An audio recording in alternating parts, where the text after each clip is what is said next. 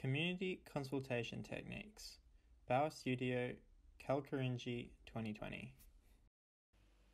Consultation is a two-way exchange of information between the design team and Aboriginal peoples.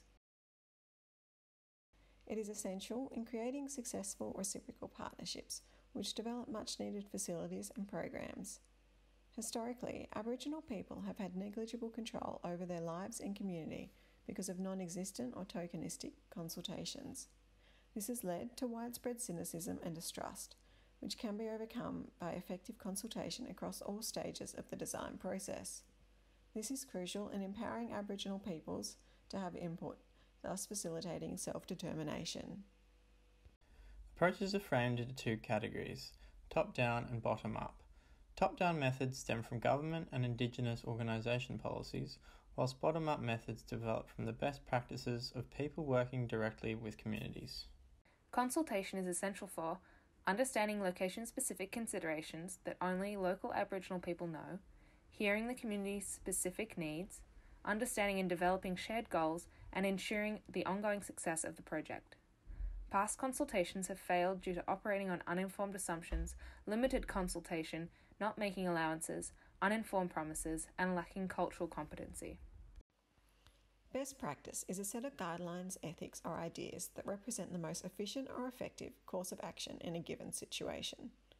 It is reflective of current and past practices and can be more appropriately termed better practice, given that there are still unresolved aspects, such as how to engage with communities in conflict or sorry business, with fractured governance, weak leadership, or that are extremely remote. We need to target existing structures and resources to really get the best out of community engagement. Now, one of the things that happens is that Indigenous staff in an organisation are often practicing community engagement every day. So we need to harness their ideas and find out what it is they're doing and get excited about what they're doing and try to build on those sorts of things. The following cross-cultural consultation best practice techniques have been compiled from various successful precedents in which cultural competency is at the forefront. Other identified principles are participation in decision-making, building relationships, effective communication, and with whom to consult. Cultural competency moves beyond simply understanding that cultures are different and requires one to demonstrate their ability to effectively interact cross-culturally. Cultural competency considerations that can impact the effectivity of consultations can include gendered knowledge restrictions, disproportionate gender interactions, avoidance relationships, eye contact, light handshakes, face-to-face interaction, shared responsibility, and respectful silence. Aboriginal participation in decision-making is maximised by having respectful, culturally competent staff, transparency, openness, and opportunities for input. Defining how and why people are involved and encouraging high levels of control has the capacity to engender a sense of ownership.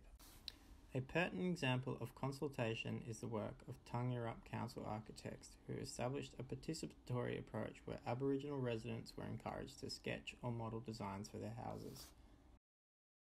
Strong relationships based on trust and comfortability are key to ensuring people are actively engaged in the process. Taking time to develop genuine and equal relationships with community members is fundamental to meaningful consultations that aren't tokenistic. Effective relationships should facilitate independence through mutual responsibility and decision-making. Reciprocity involves helping Aboriginal people to take their own action. An example of reciprocity is when, in early negotiations, David asks RR, "What are you going to do for us?" Developing relationships requires recognising and respecting one another's expectations, cultures, and communication methods. Time must be invested in relationships and consultations to achieve consensus in their community. Additional time should be allowed for decision-making and consultation delays due to cultural business. If people are consulted early, aware of the process, treated respectfully, things usually go very smoothly, and it also just creates a more trusting and respectful relationship.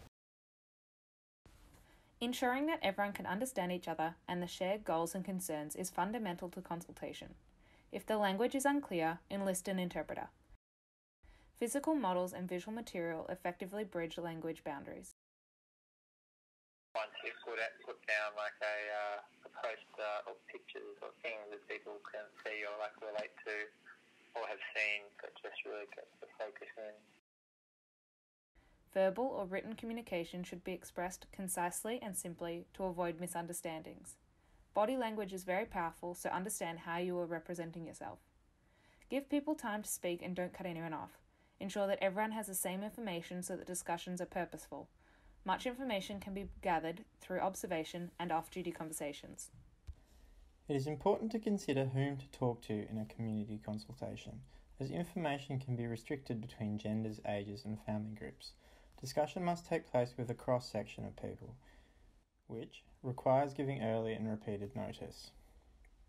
Community elders will often not share their opinions until they've heard others' opinions, and their silence may reflect that they do not like an idea or that they think their views may not be accepted. A mix of both formal and informal off-the-clock consultations can be very effective. Discussions at the Wongerat Club in Kalkaringi, for instance, are more casual, less politically charged, and allow more time for answers. It is also a less threatening environment in which people may feel more comfortable voicing their opinions. Here is a brief summary of a best practice approach for use in meetings adapted from the Central Land Council. It includes risk assessment pre-meeting, encourage attendance, introductions, state the agenda, establish a chair or meeting leader, discuss terms of the meeting, discussion points in order, summary of meeting and actions, next steps, any other business, close the meeting, and feedback.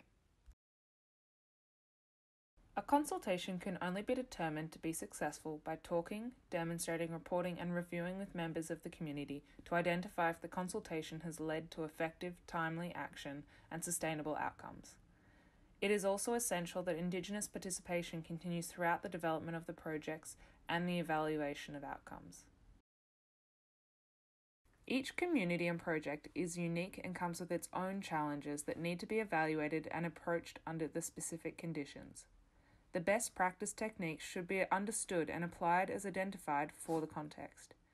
Strong relationships with communities and effective consultation processes can produce admirable and beneficial outcomes